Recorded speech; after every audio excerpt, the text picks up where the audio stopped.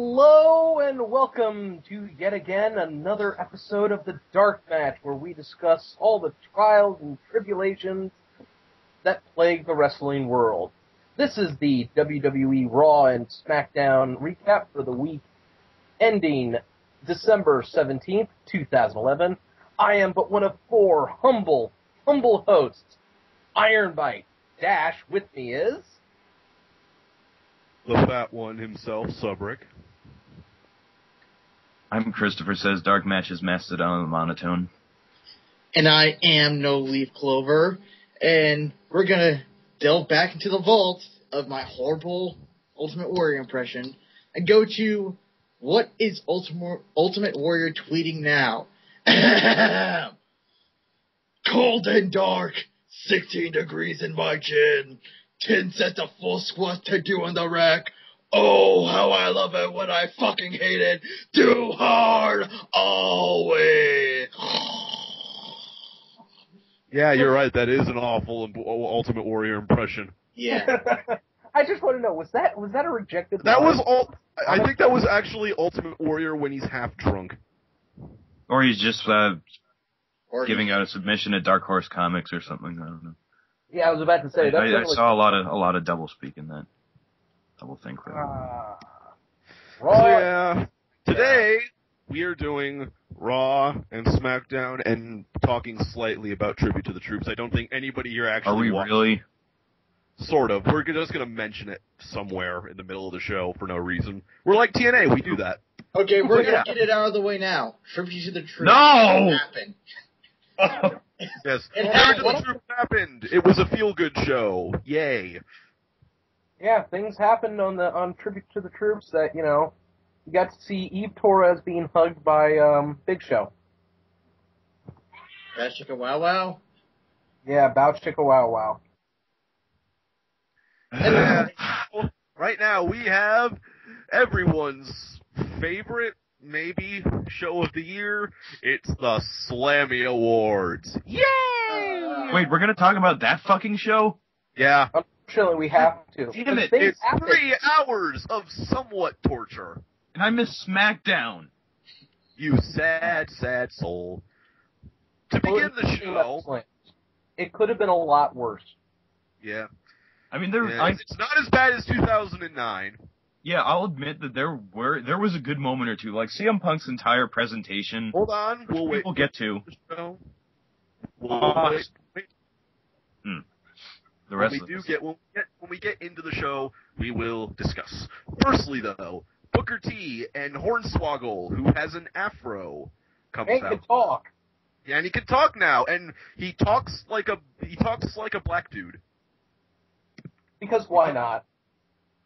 Yeah. Talks like a black dude? What does a black dude talk like? No, like the you, sir? Version of a black person. Like, he sounds like he's trying to talk in jive. Yeah, this was for Booker T and Hornswoggle are presenting the first Slammy, which is, tell me I didn't just see that moment of the year. Hasn't Hornswoggle worn the afro before?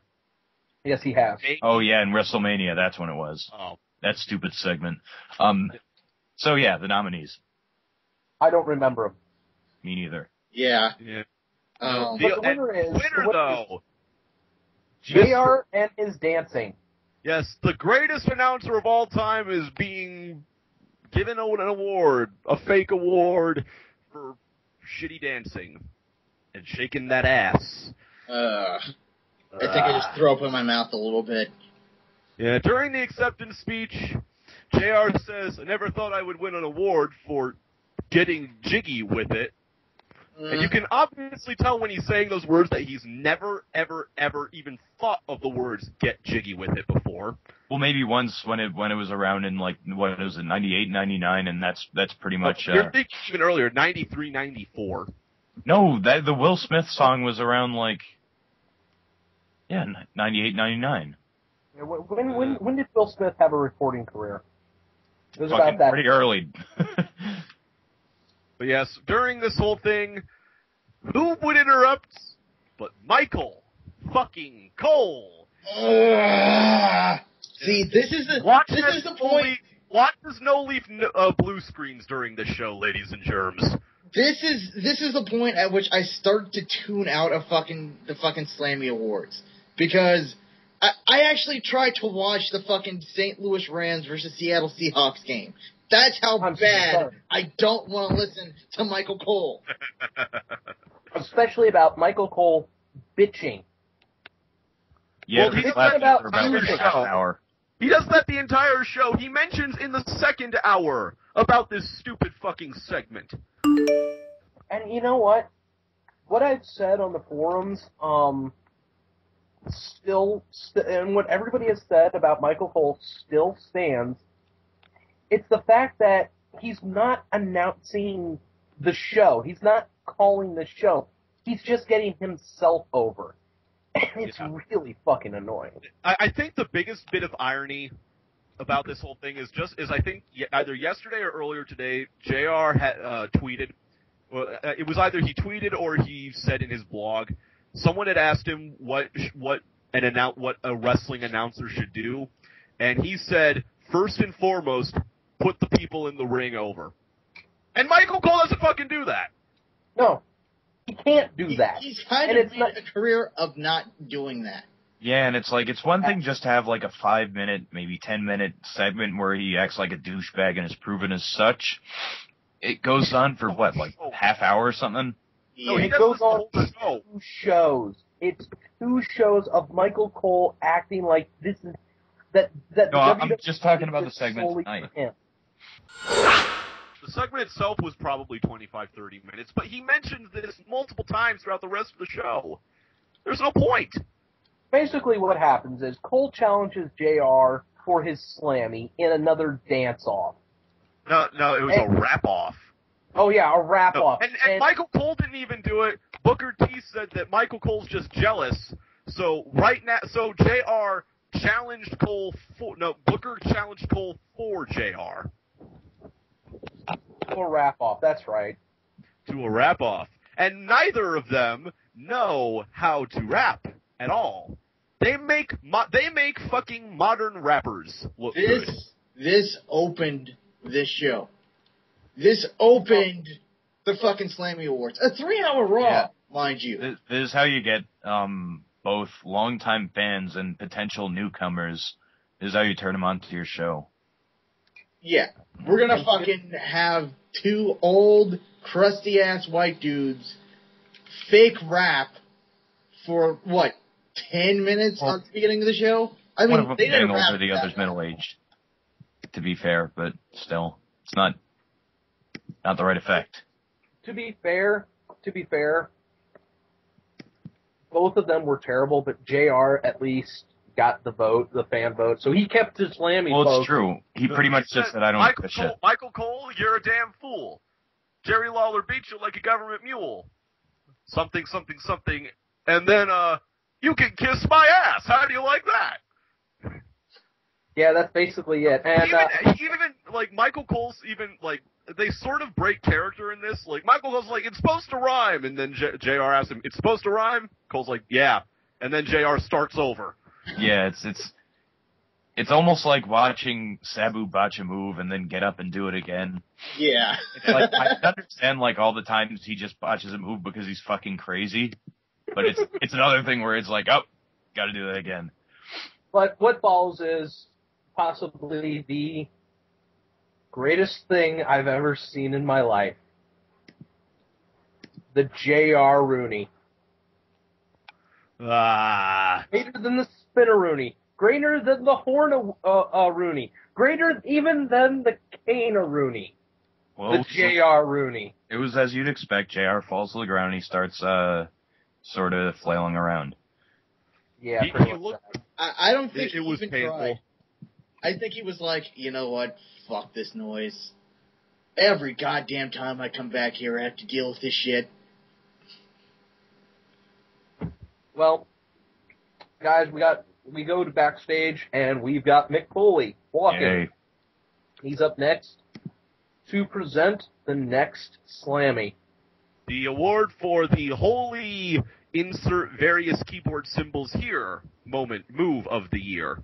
With Ted DiBiase Sr. Yes, Ted DiBiase who steals the cheap pop straight from Mick Foley's mouth. Yes. However, That was Mick Foley kinda also funny. steals the $1 million man catchphrase from Ted DiBiase. So there's like, you know, a little play going on there. And the winners of it were Mark Henry and Big Show for destroying the ring that never happened before and only happened at Vengeance 2011. Yeah, You're that talking spot has never happened ever before. It was truly it was Even truly on a one-of-a-kind when Brock Lesnar, exactly the same. Yeah, and they're going to protect it more than they do Chris Benoit's memory. Well, But, Big Show comes down. He accepts the award, and he goes down to the ring. And you know what? I'm going to destroy my next opponent. And who should come out? The Barrett Barrage.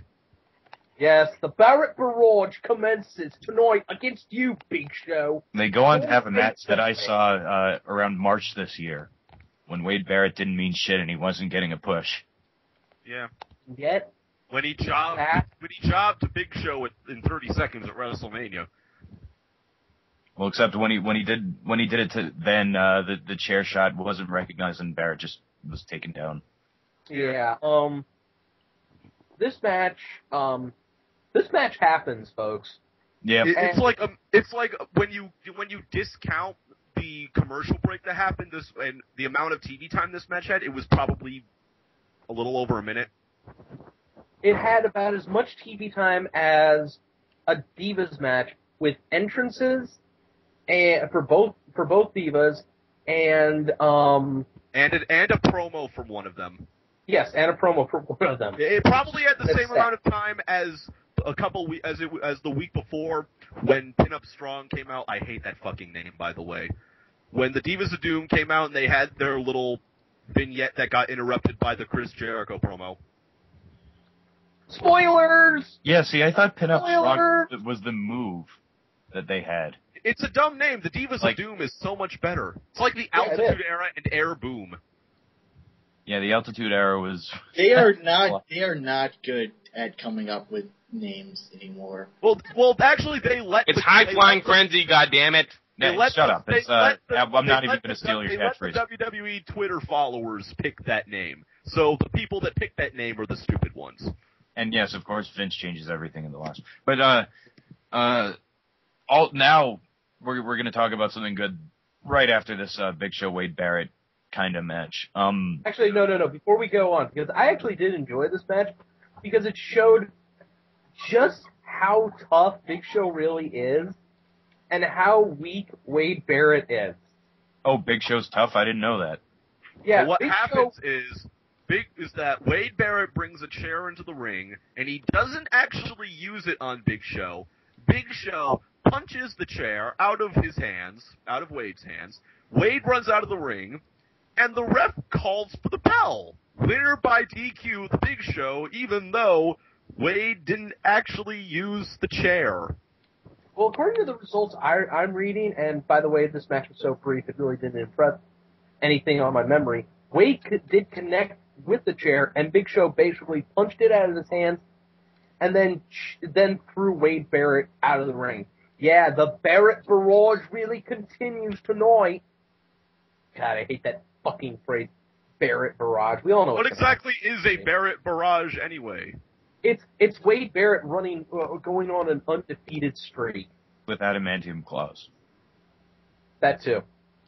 But yeah. Anyways, guys. Next up, we have. Let's talk about something fun. Of the year. Everybody. It's the ROAD DOGG. That's right. You didn't know. You didn't know? What better call somebody. Yeah. It's him. It's me. It's that DOGG.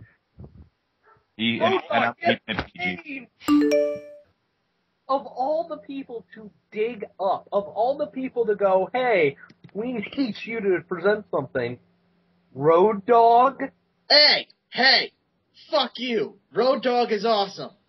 Yes, he's awesome, but I wasn't even aware he was on the WWE's radar still. Dude was and still is over as fuck. I mean, it was a better idea to bring him and then to bring Brian Christopher in for a serious angle and have him dance on the ramp. Well, don't forget they also brought Bull Buchanan in. Yeah, and that too. Well, that actually was supposed to be funny, and of course, like the whole thing was overworked with him, like pissing on John Cena. You ruined my life.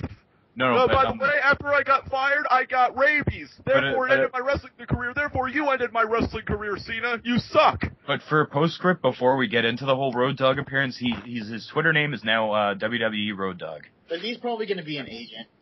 Yeah, he is. Yeah, he is. I think that has been confirmed. Yeah, he's a producer backstage now. Help people with promos. Work with John Morrison while he's recovering. Good for I really him. hope he does. But so this is for Pipe Bomb Moment of the Year, and do we have to say who wins it? Yes, we do. No. It's Punk. Yeah. He comes out with carrying a exact replica, right down to the genitalia, of John Laurinaitis. Yes. Yes. And also, don't forget, he's the exact replica of John Laurinaitis is wearing a Dynamic Dudes T-shirt. Oh, Where did they find one of those? That's what I want to know. And a rad blonde mullet. Yeah. And then they show the best video package of the year. Yeah. It is a collection of Johnny Ace clips from WCW and Japan and other assorted WWE events that just show him to be an absolute buffoon. They show the WXO promo. Yes! If you don't like it, get it. If you don't get it, figure it out. Well, I'm not sure what Johnny Ace was talking about there. That's yeah. And of course, in true late 80s, early 90s pastel neon, it's set to You Got the Touch by Stan Bush. Yes, the song from the Transformers movie. The greatest song to celebrate a truck running down other giant robots with. And something that definitely looks like it was made by Punk if he had some video editing skills.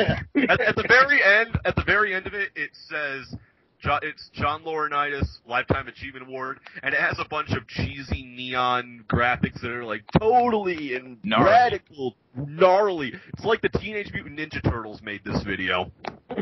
It was great. So out next, and here's the one sad part though. When they come back to Punk after that segment, no one in the crowd is making a sound. That's the big thing about this show, is that the crowd was completely dead the entire show except for a couple of assorted parts. Well, look how they fucking opened it. It probably fatigued the hell out of them. It murdered the crowd. Wait, what? Oh, right. That probably killed them dead. I know I'd be fucking dead after that. Yeah. So they had the Punk Laurinaitis thing, and it was absolutely perfect. They go to commercial, they come back. Who's out next but Lita? Yes. Divalicious Slammy Award. Exact, and either it's TV or a lot of really good makeup, because she looks exactly nothing like her mugshot, which makes her look like she's a crack fiend. That is one woman. I'm going to say this. I would not mind waking up to Lita without makeup on, but that's just because I'm me. Okay. That's a mean thing to say. No, we'll just leave it at that. That is very For the record, I wouldn't mind waking up to Lita at all, period. So, take that as you will. Go do your homework. Shut up! You're not my dad. All right, yeah. Nobody wants to talk about the segment. Anymore. Where we have Lita present an award to Kelly Kelly. That'll sum it up. Something happens with Beth and Talia. I mean, I'm sorry you two, but WWE made me want to forget you. Not your. Yeah. So the sexy tattooed brunette gives a slammy to a plastic Barbie doll, and two slightly buffier Barbie dolls come out, try to take the award away from the one Barbie doll, who slaps the crap out of both of them and takes it back. Okay. That about sums that up. Yeah. And now we have another Holy Shit award presented by Santino Marella. And he has the Bella Twins with him. Blah, blah, blah. L. Triple H's tombstone on The Undertaker, Rock hitting the rock bottom on Cena. The walkout on Triple H and CM Punk leaving with the title. Shocking. Does anyone else notice that? Was anyone else like, wow, this happened? I mean, Undertaker kicking out of the fucking tombstone, yeah. Which is why I'm happy it won. But still. Spoiler warning. Yeah. But this brings out Triple H. Who comes out to accept a Slammy Award after being incapacitated for weeks. Also, why now? Okay, here's my thing. Remember how we were talking about the fucking stupid opening segment? Raw does that a lot when they had these 3-hour shows, where they'll have something stupid and fucking not funny open the fucking first hour of the show, and then the big fucking shit happens. Why the fuck couldn't Triple H return on the first hour of the show? Because the first hour, in the minds of Vince and other people who are in charge, doesn't really exist to them. It's just something that they can... USA said, hey, can we give you 3 hours for the show? They're like, fine, whatever. Kevin Dunn decided that Triple H coming back after being incapacitated for 3 weeks was more important. It wasn't part of their genre. Michael Cole and JR Dancing was.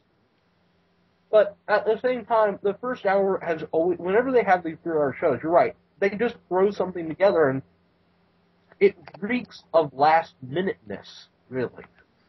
Well, there's been reports for the last 3 or 4 months that they've been completely rewriting Raw throughout the day of the show and only just completing the script maybe half an hour before they go on.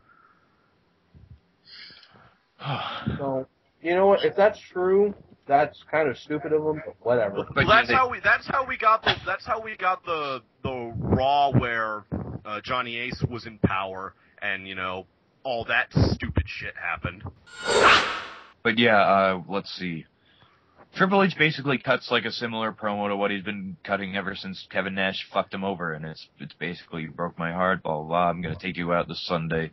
Here's the weird thing about it though. At the very beginning of it, he mentions the Undertaker for 30 seconds, and he says that what the WrestleMania match will be remembered for is the day the Undertaker's streak ended. Paul, you tapped out. No, what he's talking about is the fact that the Undertaker could not get out of the ring under his own power. No, basically, when he's saying the streak ended, he basically means Undertaker won't be able to challenge for another point. But in reality, he said he beat me. But yeah, in reality, he's going to get to 20 and then he's going to retire. Yeah. And the end of the show might have a hint towards that, but fuck me. This next segment I actually laughed at just for the sheer implications of it, and the next match blew the rest of the show out of the water, along with the CM Punk segment. And the ending, possibly. Yeah. David Otunga and Tony Atlas, they come on to present the Slammy for Trending Star of the Year, and before Otunga can get a word in edgewise, Tony Atlas starts doing the Abraham Washington show laugh. And the entire time, David Otunga is doing this really bad acting and of being interrupted. At near the very end, he's like, "Okay, what are you laughing at? I'm laughing at you." His bow tie. His stupid bow tie. Hat. It's like Clarence. It's like if Clarence Mason had less personality. That possible? But yeah. Basically, this is one that they haven't decided on. Instead, what's going to happen is they're going to have a fatal 4-way, and what's going to happen is the winner of this will be the first of the 4 nominees to trend on Twitter. And the nominees the winner of the match would be the winner of the Slammy. No, it was whoever trended on Twitter first would be the winner of the award. The winner of the match had nothing to do with it. But the nominees are Cody Rhodes, Daniel Bryan Danielson, I was in the Spirit Squad Ziggler, and Zack Ryder. Ooh, kid. Fuck! Yeah. 2 points about this. Excellent match. Number 1. Number 2, a preview for Royal Rumble. This is what I expect the Royal Rumble. And point number 3 on this, half of this match was commercial breaks. Yeah, and yet it didn't seem like that.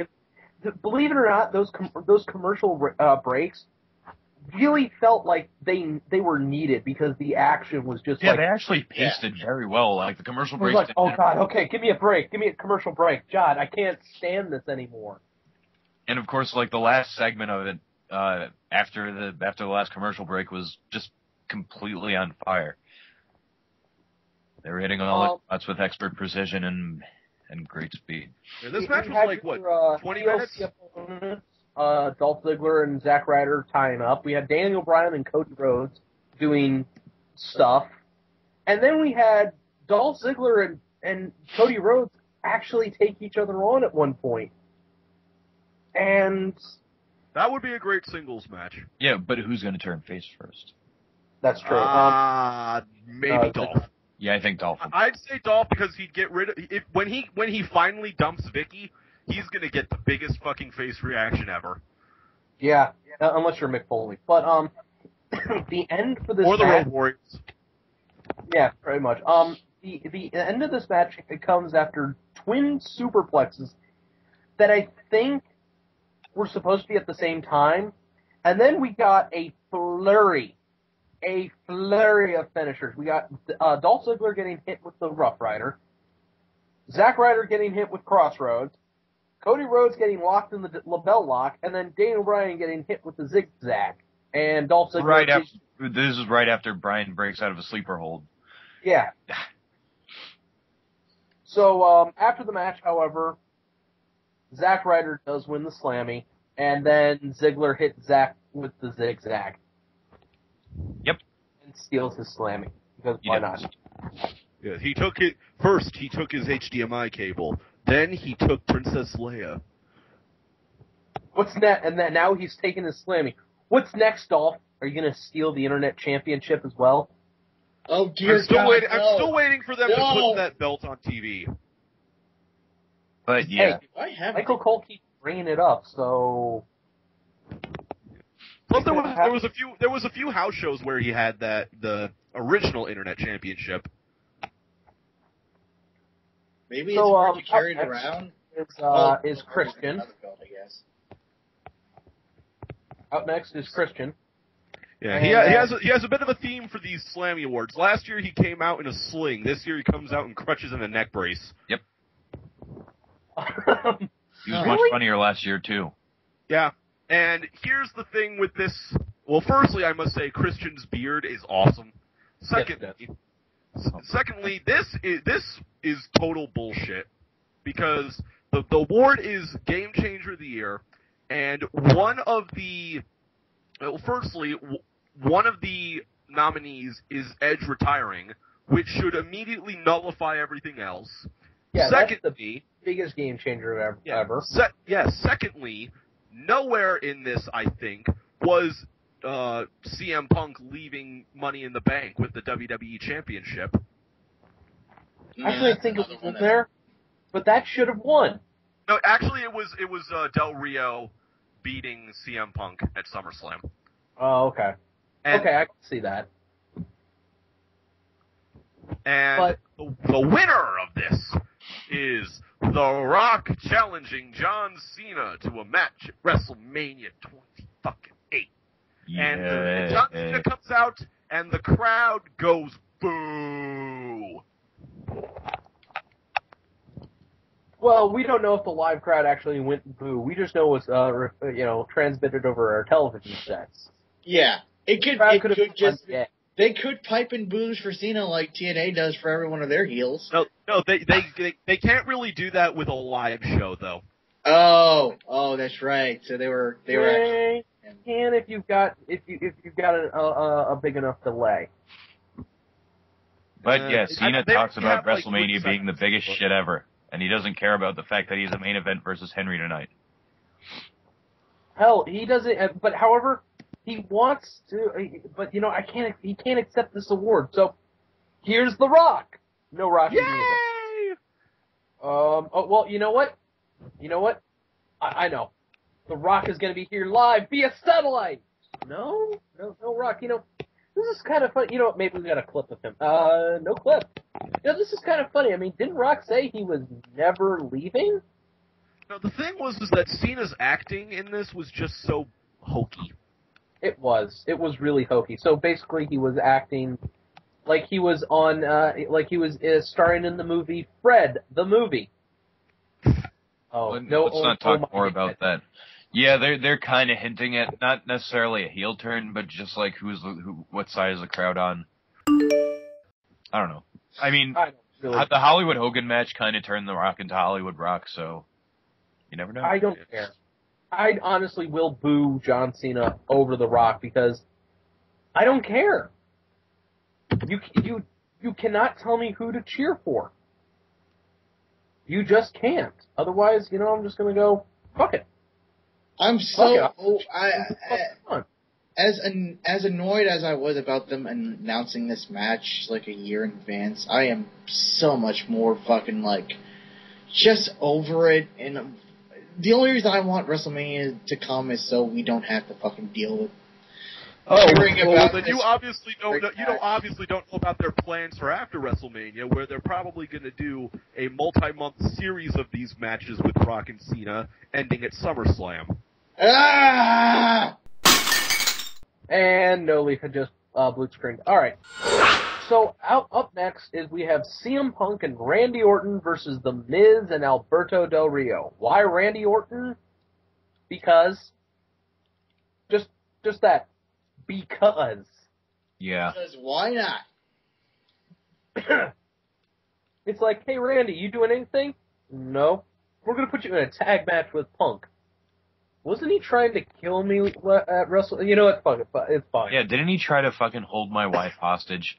Didn't he try to rape my wife? That's okay. I guess that's payback for me kicking him in the head and stripping the title from him effectively. Yeah. All right. Okay. Anyways, yeah. Let's do this. Yeah, let's do this. And I gotta say, wasn't their best match? No, it's another situation where Orton's kind of distracted by his feud to really give a damn about the. I mean, the good thing was that it didn't happen during the match, but nonetheless, Orton was very preoccupied to begin with. Yeah, there's that. Again, this is not a very good match, but it did pretty much set up what's going to happen at TLC. Oh, and excuse me, it did happen during the match. Yes, it did. But it was at the end, so. Yeah. Ending comes when Punk gets hit with the skull-crushing finale after Orton gets knocked off the table by the Barrett Barrage. Did you see that? This is the power of the Barrett Barrage. Yeah, it's the spinning side slam, which thank Christ they're giving him that they're giving that to him as a finish, but it's still too late. Does he still use Wasteland? Yes. Hopefully not. Yes, he still uses Wasteland. That's a really anticlimactic finisher. Yeah. It is to the people he usually feuds with. To some of the people, good lord. If he did Wasteland to like Big Show, it would be kind of believable because he did do it to Mark Henry. He did do it to Mark Henry. Barely. He's done it to Bill Jackson. Yeah. Well, he also fucked his shoulder when he did it to Mark Henry. Yeah. So yeah, but it doesn't really count. Let's kill yourself. After this match, well, actually, after Miz and Del Rio win, they beat the shit out of CM Punk, which basically confirms that Punk's going to win on Sunday. Yeah. They go to commercial. No. Stop. Just for a second. The way they did this, they used the ladder for a cross arm breaker, and Miz gets on the mic. Next to Punk, Miz is probably the best stick man they've got. And just some of the comments from Miz to Punk got me and my fiance just all a Twitter the next day. Yeah, you almost called her your woman. I am going to tell Joy. That is That's going to funny. be our nickname for her now. Whenever Iron Bite is here, we're going to be Iron Bite. Your woman is in the background. She is gonna kick your ass. You realize that, right? At least there'll be physical contact. Anyways, Oh, that's sad. Miz basically berates Punk while he's in the while he's in the cross arm breaker over the ladder, and me and Joy, my fiance, my woman, the love of my life, He's gonna fucking kill you. Yes, she probably is. Standing right here. Oh yeah, she's gonna kill fucking you. kill you. She's got a murderous look in her eyes. Oh, no, Arrow, no. Me and my woman, we love each other. Alibi. But I mean, just some of the comments. It was like, God damn it, Miz. That was so goddamn homosexual. It wasn't even funny. No, yeah, I said the same thing about his run with R-Truth. The pose that they did was very... His run with John Morrison was gayer. Oh yeah, I missed that. That's the thing. No, it's like, no, the fact that it was like the week before when, like, me and Del Rio, we're gonna, like, I took John Morrison out. And Punk's like, you took him out? Like, did you see that new Twilight movie? Not that there's anything wrong with that. Actually, they did. Here's the thing, I don't understand why there's people that are getting pissed off at CM Punk for making gay jokes. Because it's Punk and he's awesome. But just the fact that Miz kept saying, "Oh, you're a fighter, you're a fighter." It was just like, I was waiting for the ball game. It was Top Gun. We'll put it that way. But Miz forgot how long a leg CM Punk really has, and he makes mention about Punk's pipe bomb blowing up in his face. Blah blah blah. But it was actually a pretty good post match beatdown and promo, which pretty much proves that Alberto Del Rio does not need to be anywhere near the mic. And he's faking the accent also. But let's talk about the next Muppet Award. Yes. Up next we have Vicky Guerrero. Excuse me. It's like we wanted Wolverine to win. We wanted the Muppets to win instead of Chocobo won. Wait, we'll get no. Vicky comes out to present the award for WWE A-Lister of the Year. Her presentation partner is Goldust. And the winner of this fucking award, Snooki wants Chocobo. She's an Oompa Loompa. She's an orange Chocobo. She wants smears. But yeah, she looks 40 years old, and she thanked everyone via satellite. Even gave Zack Ryder a shot. Let's think about this here. Do we want to see her live? No. See her at all. Well, don't forget, earlier this year they managed to get the crowd to do a Snooki chant. That's true, but you know what? I wanted the Muppets. I wanted Wolverine. Hell, I would have even taken fucking no-show Jonah Hill. Really. He didn't really no-show. They just decided not to fucking put him on TV. Yeah, because they realized that he fucking sucks. It's Jonah fucking Hill. Jonah Hill is like the poor man's bad acting version of Seth Rogen. The funny thing is, apparently he's a huge wrestling fan. He's not smart like us.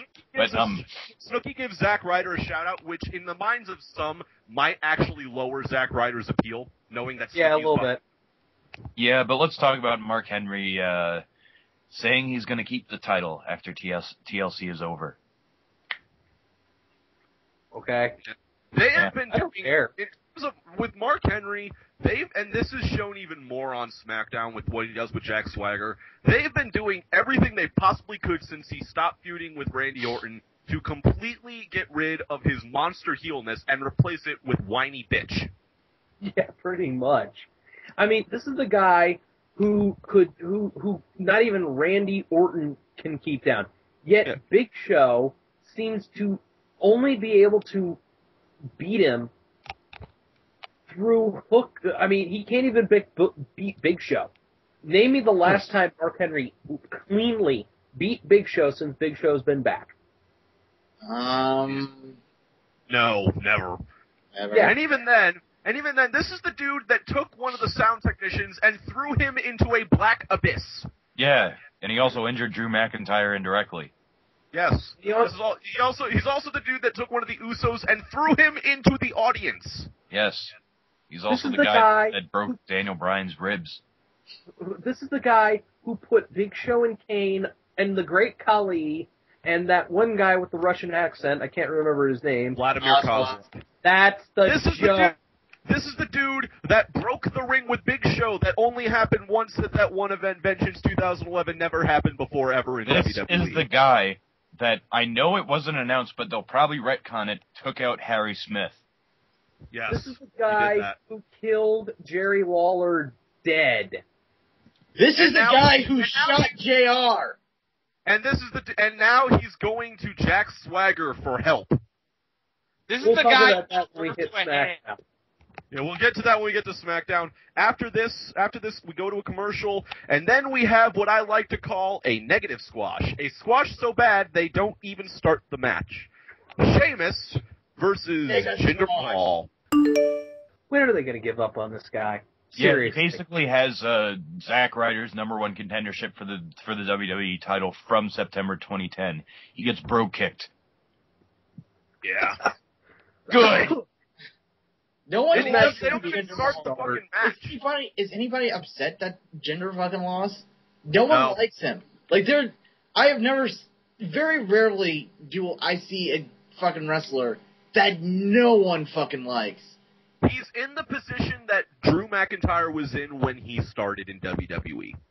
But even Drew McIntyre, I think some people are like, yeah, you can give him a chance. There's no one that's like, you know what, give Jinder a chance. He's not that bad. I think universally people think he fucking sucks. Because he does. He's boring, he's bland, he can't wrestle good. I mean, he was in FCW for 8 months before they brought him up to the main roster. And this is pretty much why I think Triple H has said, you know what, next time we bring somebody up, we better fucking have a direction to take them in, otherwise we get another Jinder Mahal. To which, in the latest news, Seth Rollins is being brought up to work house shows, which is fucking awesome, number one. Number two, Dean Ambrose just worked a match with Daniel Bryan and lost. Yes, but don't forget also he went on Twitter, did Seth Rollins, and said, my last match in FCW is so-and-so, and because WWE thinks everybody in the universe is on Twitter, they probably aren't going to put him on TV until after WrestleMania, which sucks. Well, you know what? If they bake him, they prepare him, they baste him, they get him all nice and ready, we'll have a scrumptious Dean Ambrose meal put before us every week, and I cannot believe how gay that sounded.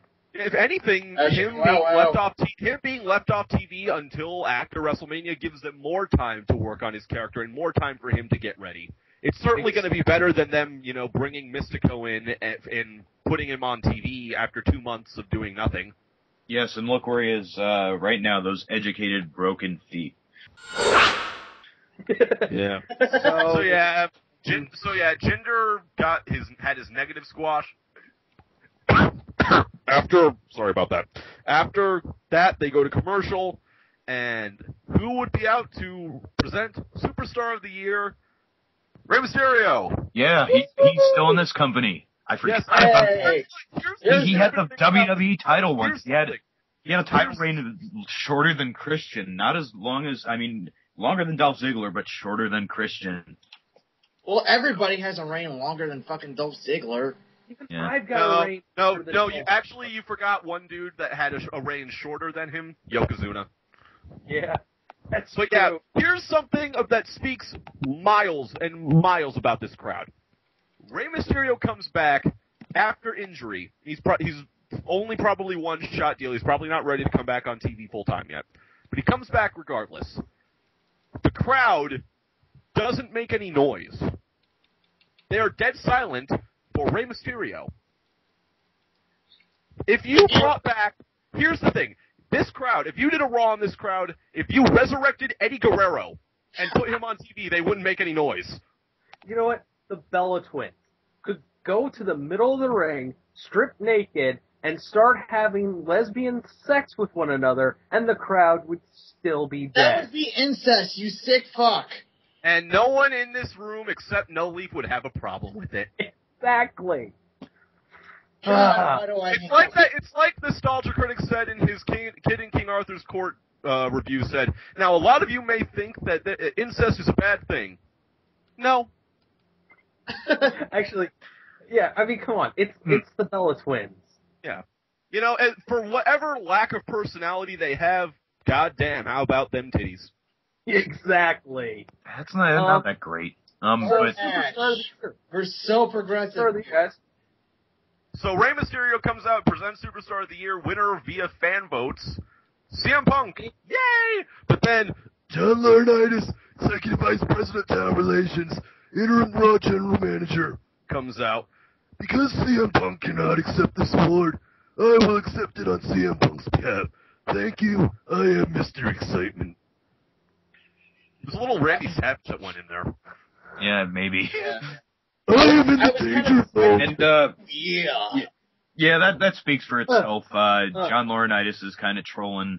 But we have Mark Henry walking backstage. We have Mark Henry walking backstage, and then January 2nd, 2012. we have the third It Begins promo. And this one is even more confusing because now it's talking about she. Yeah, Who's talk about the she? girl. Two guesses: Stephanie McMahon, Dixie Carter. Can't you imagine a promo between John Laurinaitis and Dixie Carter? I think they would.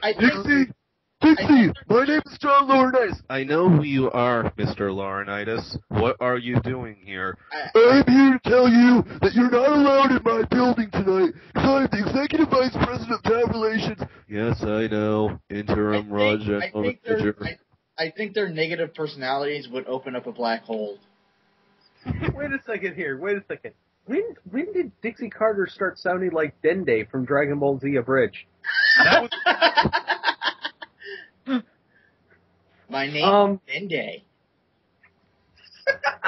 I'll kill you under I didn't think my Johnny Ace impression would be that good, though. Oh, God. Well, it's pretty easy to impersonate someone who's had throat cancer. But yeah, hey. Yeah, they have the It Begins promo, and everyone pretty much knows it's Chris Jericho, though. But they're still doing it. The thing is, it's The Undertaker. And if they just be, like, completely unsubtle like they usually are with that Sting promo last year, they're going to reveal it's The Undertaker by next week. Sting. It's Sting who's this. Yeah, well, that's to what it be is. fair, the first promo could have gone either way, Sting or Taker. The problem is, Sting went, no, and then went, okay, it's like, Undertaker. I don't want to be glorified.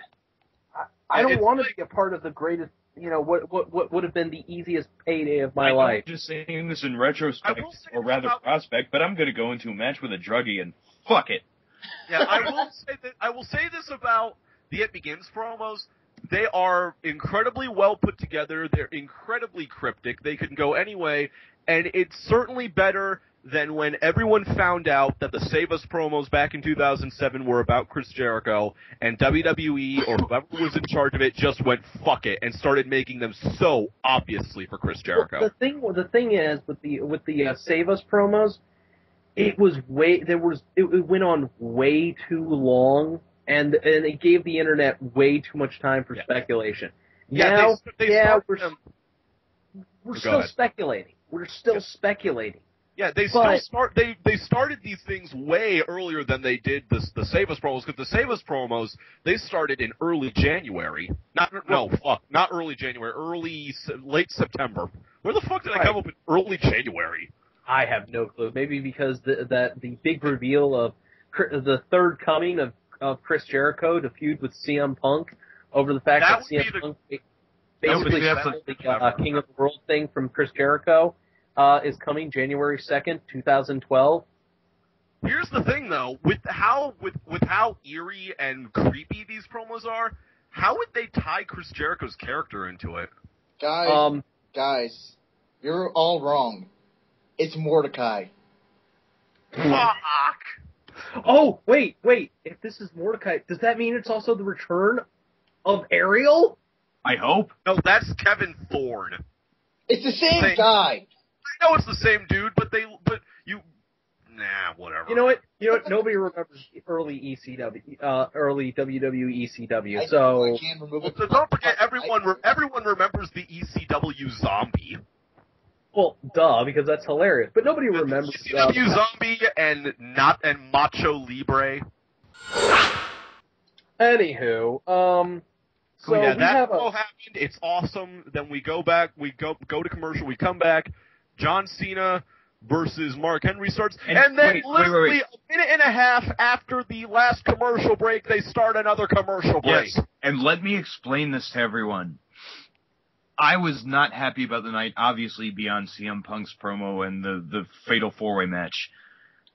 I seriously said to Arrow, I doubt anything big is going to happen. I'm going to stop watching now. Boy, were you wrong. Exactly what happened to me, dude. Now, I was there's nothing fucking happening. This is the scenario, everyone. They're doing the match. They're doing Cena versus Henry. Henry hits the World's Strongest Slam. Then they cut to the front of the ring, where you can see the entrance ramp, and then you start seeing fog coming out of the entrance ramp, and you're like, and when I saw that, I'm like, what in the world is that? And then the fire comes up, and after about 10 seconds of darkness, Kane. The return of fucking Kane. Yes, and that's Kane bad. Comes out, and he has a new attire. He has long hair again. He has a welder's mask on that makes him look like the Predator. Yeah, and it very unsettled.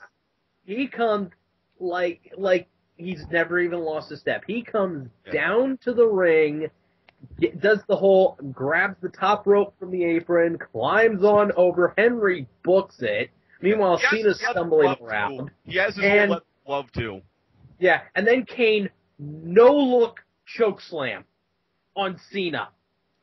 Then he does the pyro again, and then he looks up, he takes off the Predator mask, and underneath his old mask. Well, not quite. Not No, quite.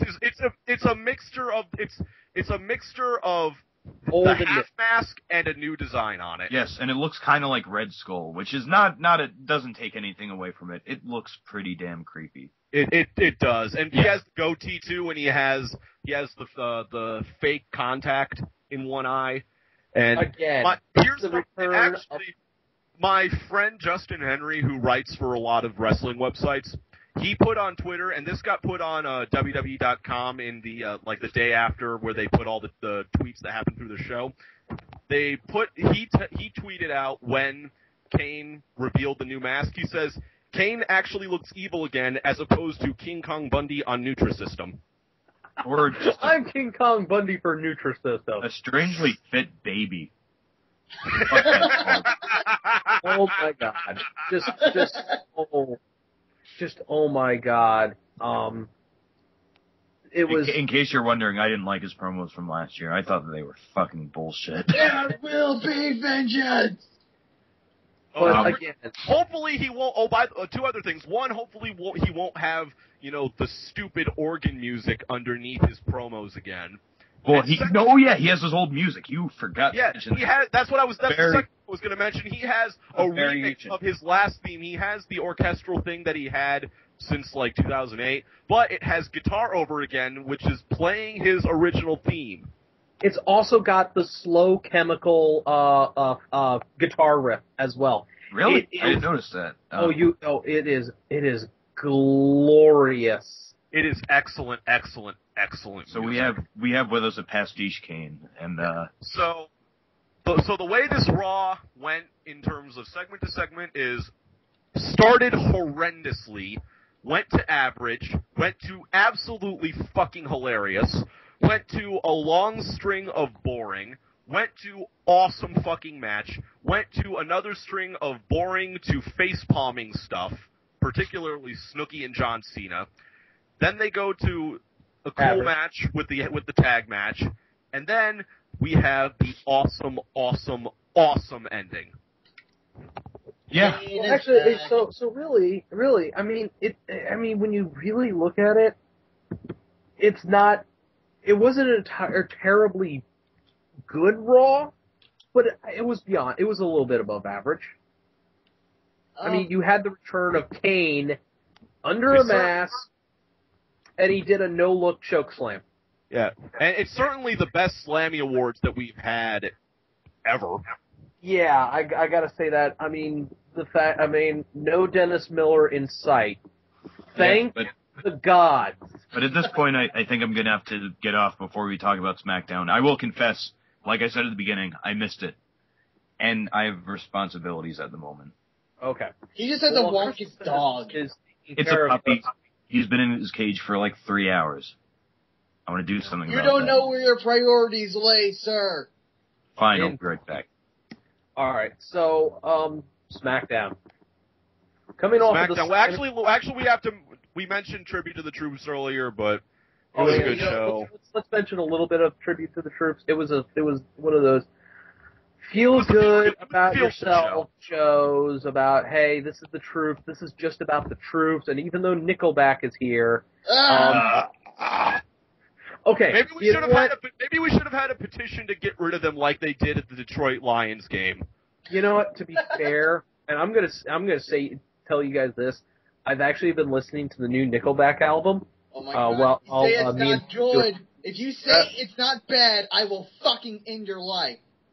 I swear to God, Iron Bite, I will put up so much. I am willing to put up with so much bullshit from you, but I will not accept the fact that you think fucking Nickelback has an okay album. No. No. Start booking your flight because it's not bad. You whore. Actually, I will say this. I will say this as somebody who is just into all kinds of music. Very dead man. Damn it, Jingus. Running number one of the night. What I was going to say was, as a fan of music in general, their very first album that they put out before anybody knew about them was okay. It was not anything like they sound now. It was grunge. It was 90s grunge. Well, good for them.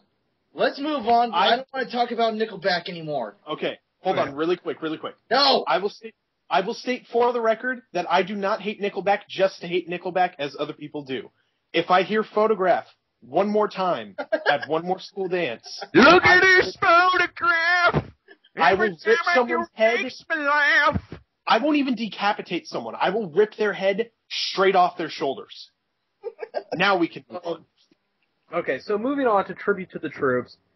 It was it was just a nice, it was one of your feel good shows of the year. It's just, hey, there was certainly more wrestling in it than happened on Raw or SmackDown. But again, it was something for the troops. Were they over in Iraq? I couldn't. Oh, they were in the United States again. They stopped doing the overseas ones back in last year.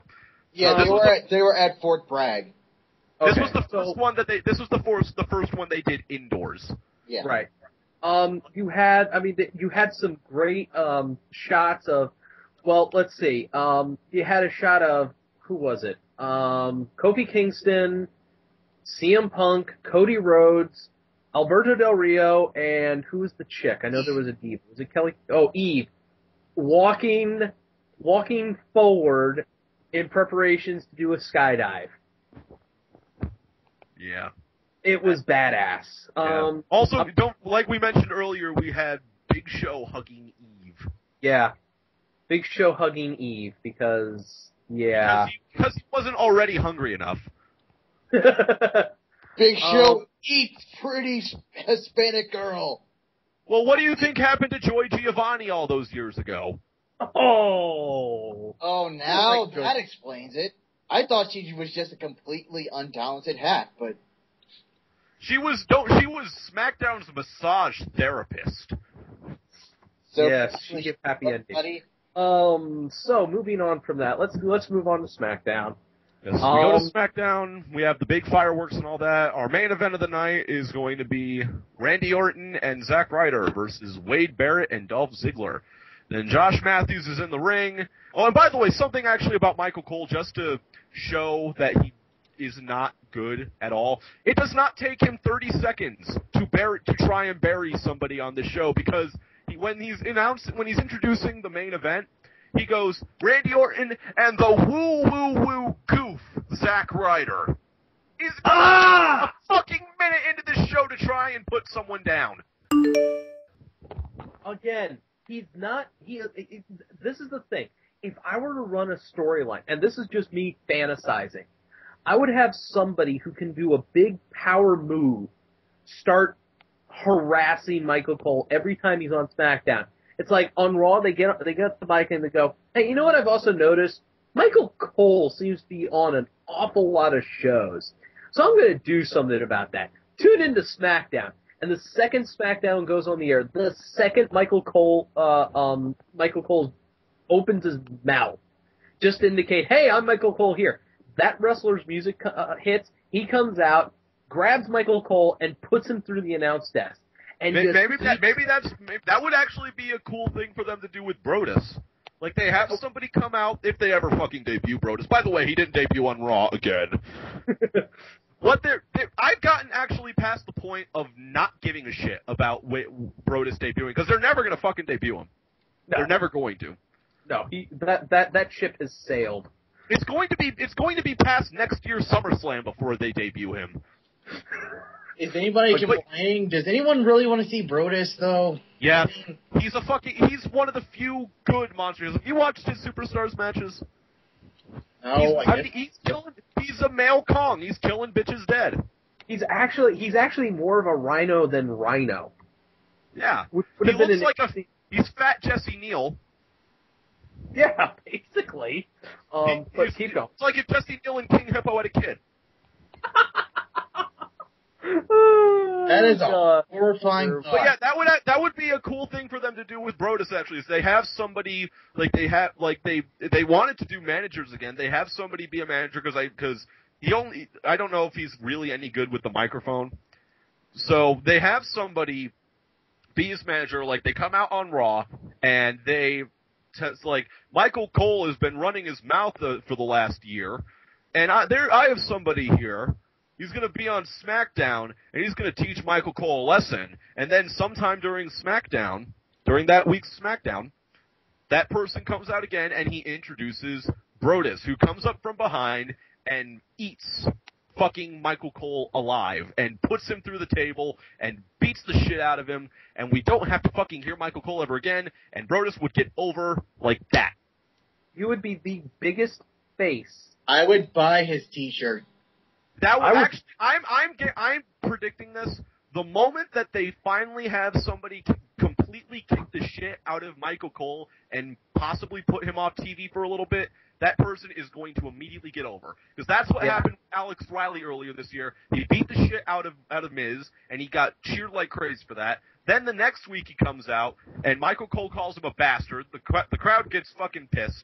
Alex Riley kicks the shit out of Michael Cole, and the crowd is immediately on his side. Michael Cole and Vicky Guerrero are the two biggest heels the WWE has. Oh, and by the way, Michael Cole has a third Slammy, folks. Yeah. But it's like I've been saying, though, about both Vicky and Michael Cole.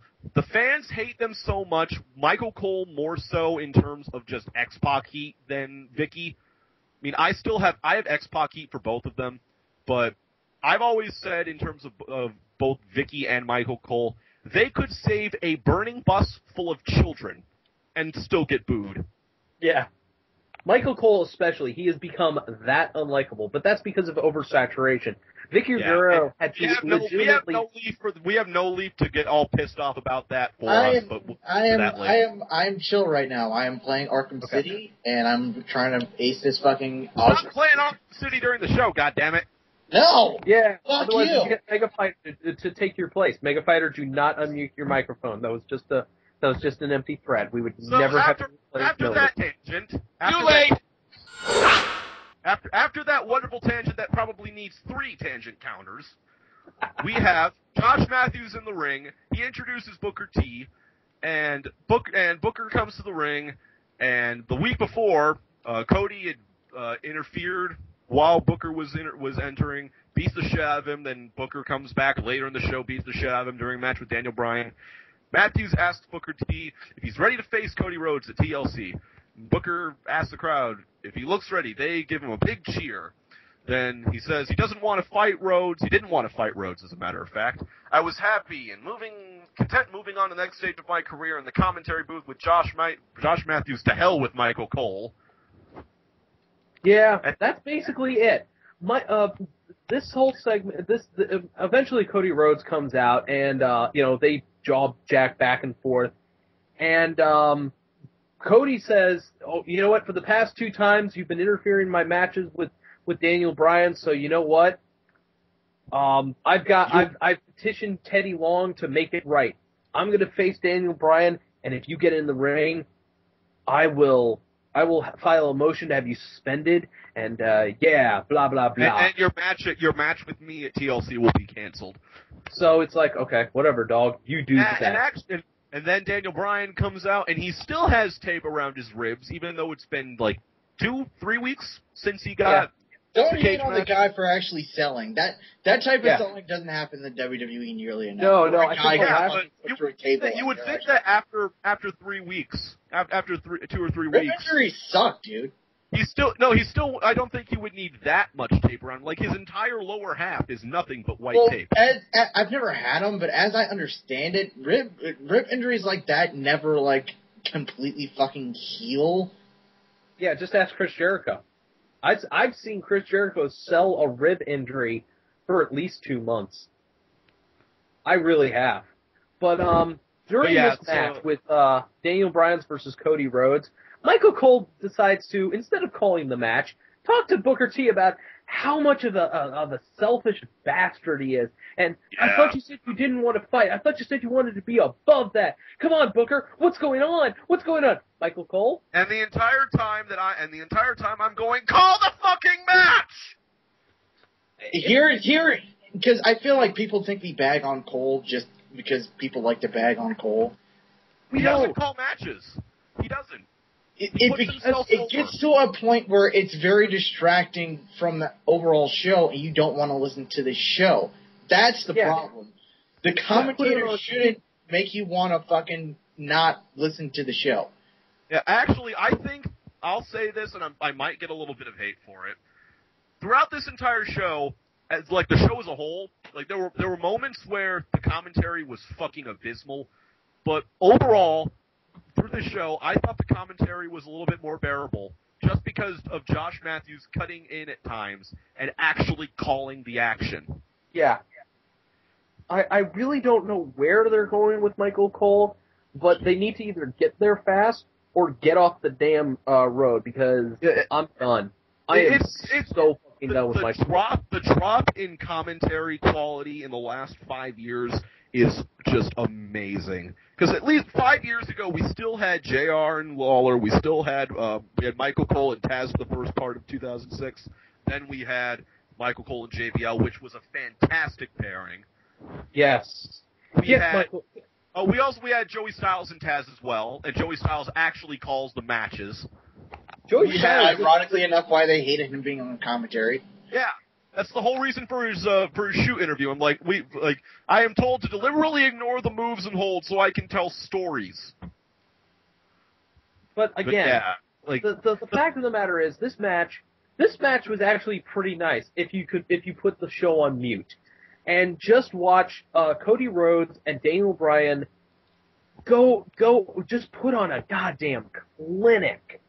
I mean, it was beautiful selling. It was beautiful psychology. And the ending. Oh my God, the ending.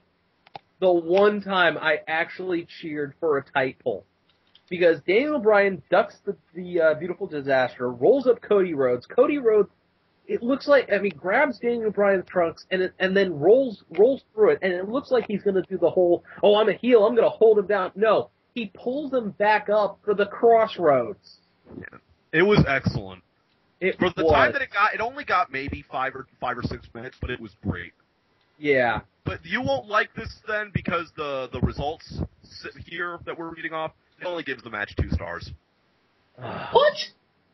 Damn it, But you. I think for that time, they could have at least given it another half-star, because Yeah, for I the time would've that they given got, it it was excellent. Yeah.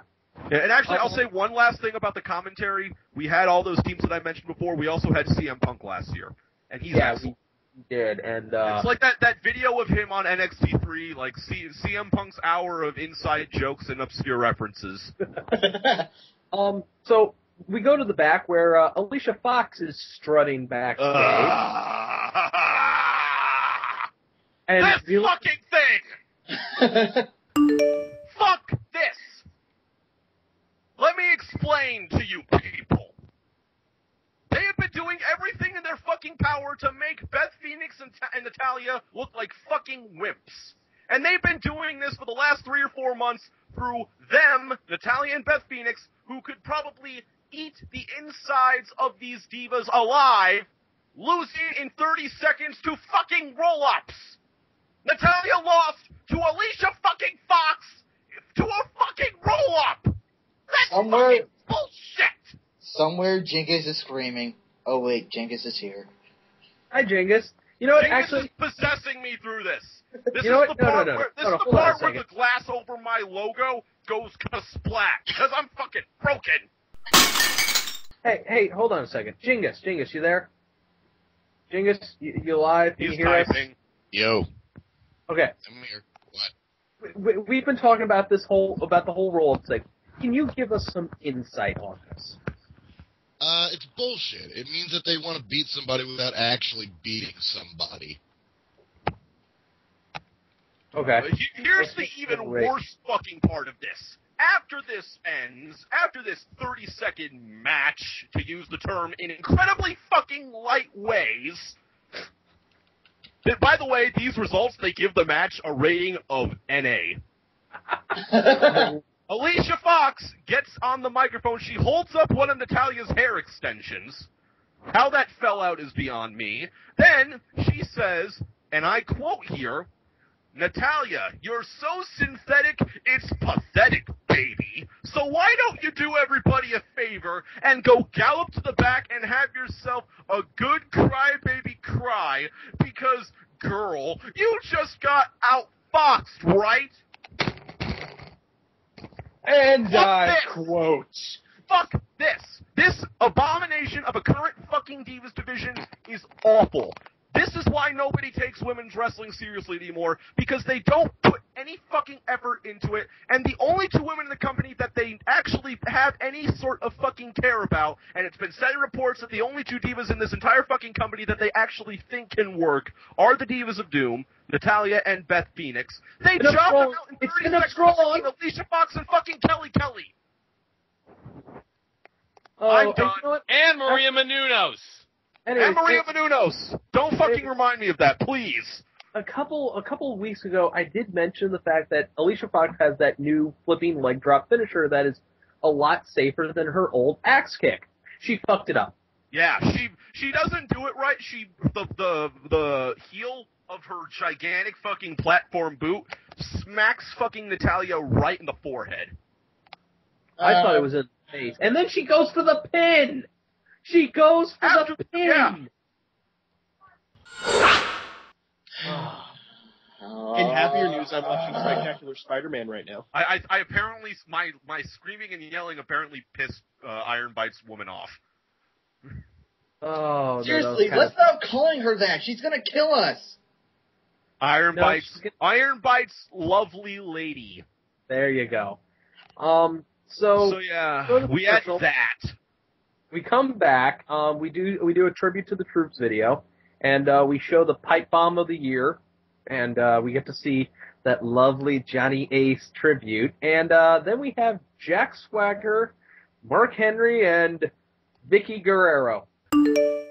This is what I was mentioning earlier, because when I had mentioned earlier that they've done everything they possibly can to completely downplay or even get rid of entirely Mark Henry's monster heel aspects and turn him into a whiny little bitch.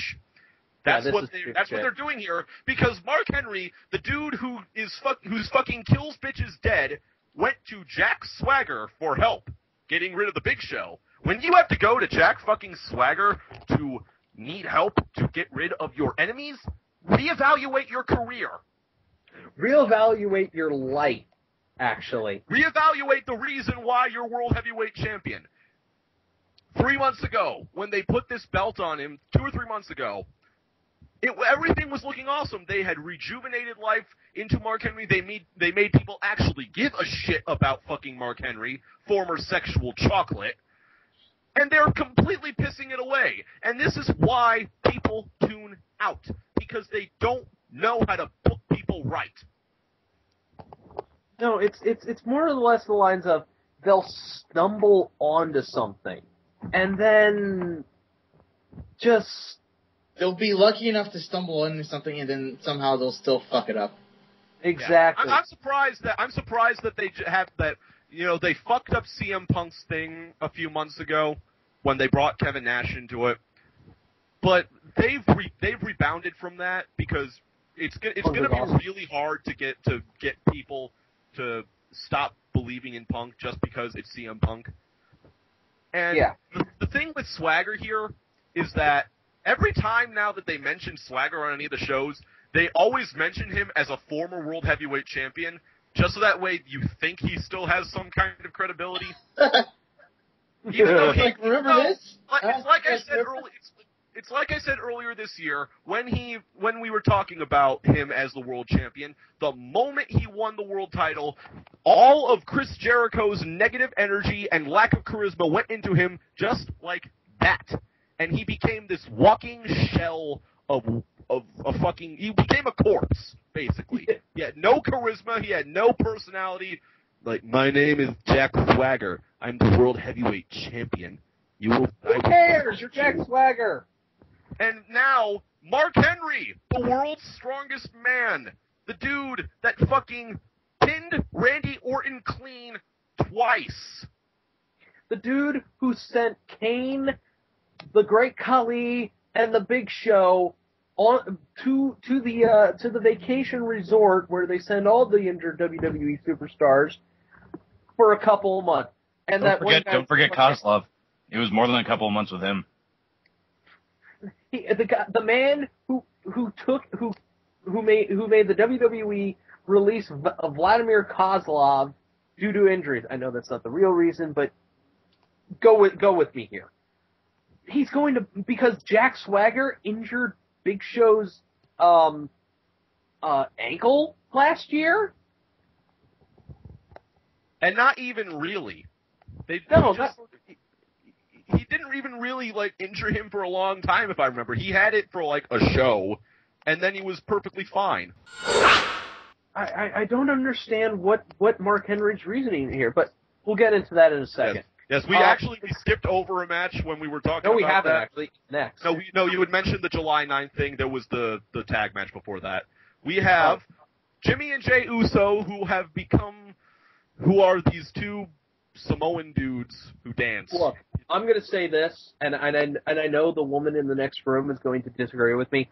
I love the Usos' entrance. I do too. So do I. No, Leaf, do you have an opinion? About the Usos? Yeah, their entrance, please. Why'd you guys ask me? Just to round it out. Yeah. I think it's fine. It doesn't bother me. It doesn't not bother me. At least it gives him the frickin' character. Yeah, that's true. It's like a more low key kind of version of Samoa Joe's when Samoa Joe would enter with the Polynesian war dancers. But goddamn, whenever I see that entrance, it's like, I suddenly feel like I need to go to war with somebody. Seriously. But does anybody else find it interesting that only one of the Usos looks like Rikishi? Not really. No, I keep forgetting which one it was. It's the more built one. It's the bigger one. That's probably why. The one who doesn't do the singing or rapping or whatever during the entrance. That nary a clue at who does what. They're interchangeable, but they have Pyro now. Yay. Yeah, they got Pyro at the end of it. They're facing the epic tag team, pun completely intended, of Epico and Primo Cologne with Rosa Mendez. Oh my God. Wow. Oh, She took a lesson in hotness because, everyone here would hit that. Twice. You know what? You want to know something? My fiance would hit that. I believe it. Awesome. Would she hit? Here's the big question, though. Would she hit it along with you, or would you just be left out? He'd be left out. But he'd be watching. Well, you get a great show out of it. Yeah, exactly. No, I think she would leave you completely out. But yeah, Rosa Mendez has become a much hotter, less street hoary version of Rosita Ariel. and Sarita. No, not Rosita and Sarita. Fog. What was Ariel's TNA name? Shirley Martinez. It's her It was real Sherry name. Martinez. She's become a hotter, less skanky looking version of Shelly Martinez. Good Lord, just those gams and that top. Oh my God, Those super tight, small leather daisy dudes. Okay, guys. Well, we got to talk about this you- match, don't we? You, No Leaf, you fawned over women in this show before. Well, yeah, That's but true. Mhm. I would do nasty, okay. horrible things. See, this is why I said okay. Okay, so we have a match actually to talk about. Really? This match, for the time it got, because none of the matches on here really had any sort of decent time, but the match here, this was a good match. Yeah. I mean, didn't they start Epico out as being Hunico's bitch? Yeah, and now he's back. Now he's dealing. You know what? Now he's on SmackDown and Hunico's not. Yeah, I've Hunico's on Superstars riding a bicycle. No, his valet's riding a low. I mean, his manager's riding a lowrider bike. Yeah, Donnie something. It's Donnie Marlowe. Donnie Marlowe. Whose son is he? I don't know. He's someone's Because there was a news thing I read that he was some older wrestler's son. Let me. Well, I have it right. I've actually said. I say Haku's this son. time. That's who that dude is. He's Meng's son? Yeah, he's Meng's son. Jesus Christ. Really? Huh. Wow. Interesting. Okay. I've said this before, and I'll say it again. The WWE really needs to reach out to Carlito to try to get him back in, and that way we have all three of the colons. That won't happen. That won't happen as much as we want it to because they completely destroyed Carlito's faith in the wrestling business. That's true, but think of it. We'll have Epico, Primo, Carlito, and Hunico all in one stable, and that stable will be known as the Great O's. The Great O's. The Great O's. Then they bring in the Big O to feud with them. Or better yet, if this was TNA, they would actually have him join. Make him an Italian, not an Italian. Make him an English Mexican. And then they would have then they could bring in Kamen Rider O's, and he could join the stable too. We're not doing this joke. No Kamen Riders. Do not they had put Kamen Riders in TNA. For the time that this match had, it was good. This seems like a match that maybe like they were gonna do on Superstars, but ran out of time and just threw it in on SmackDown. Hey, you know what? Whatever. It gets these guys exposure, and I disagree. It gets us to look at Rosa Mendez's ass. And you know what? I disagree with that rating. I disagree with this 1-star rating. That was at least a 2-star. Yeah, it was good for the time that it got, and plus Epico and Primo won, and Primo won with a backstabber. Yeah, and and as they celebrate, we get to see Rosa Mendez shake her butt. Yes, but not shaking her ass and shaking her butt. We could verbally jizz all over her tonight, but let's move on. Well, I want to say this before we move on. This just goes to further prove that anything TNA can do, WWE can do better. Yeah, This is how And now- Mexican America should go. Yes, and now after watching this show, after listening to this show, somebody's going to go on the Dark Match page on TV Tropes and say everybody on this show is a pervert. Hey, look. Well, hey, By the way, I'm by not the a way, pervert. but go visit that page. On second thought, look at this pic. /Darkmatch. So yeah, they had a commercial break. They showed the July 9th 010 stuff. 2010. The fuck? They showed the stuff with Jack Swagger and Big Show and Lottie. I know that one. Sorry. It was hilarious. Salinas! Jack Swagger. That's the name! Salinas was her TNA name. That's Dixie Carter's married name. Oh my god, her face is awful. Wait, what? The picture Oh, that... good lord. Her picture, and she has a vagina tattoo and gigantic nipples. Okay, enough. Okay. Vagina tattoos are an immediate turn off, everyone. Who found Big that? Show versus Jack Swagger and Vicky Guerrero, who I'm pretty sure doesn't in fact have a vagina tattoo. Good segue. And as the match begins, out comes Mark Henry in street clothes. So takes a chair and sits down at the bottom of the ramp. He goes, "Chair match. There's a chair match." Yeah, there's a chair match at TLC. Great.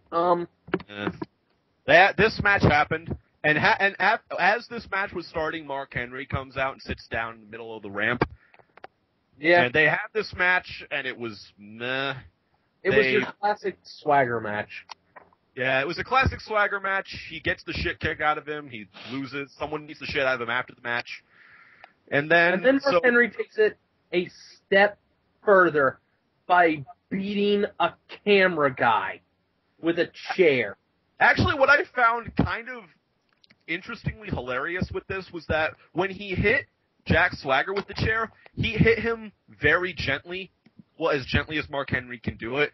Then, when he hits the cameraman, he hits him as hard as he fucking can. It's like he was Balls Mahoney swinging the chair. And then screams Well, as... apparently that cameraman done pissed him off. It was like when Shawn Michaels kicked the shit out of that cameraman at Bad Blood.